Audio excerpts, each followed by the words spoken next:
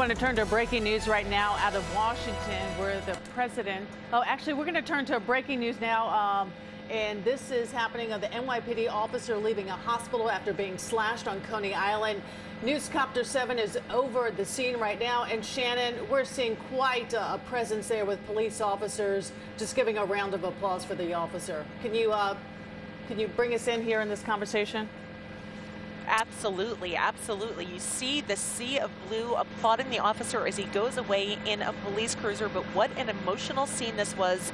Just a few minutes ago, you had the NYPD lined up on either side of the door. They were at attention, and the officer that was shot, or rather slashed, on Coney Island at about 1 o'clock this afternoon was released from Coney Island Hospital, and that's the first thing he saw, was just a line of blue all standing at attention. The first thing he got was a salute, and as soon as he was wheeled out of the hospital, that salute turned into cheers. He was able to get up out that wheelchair.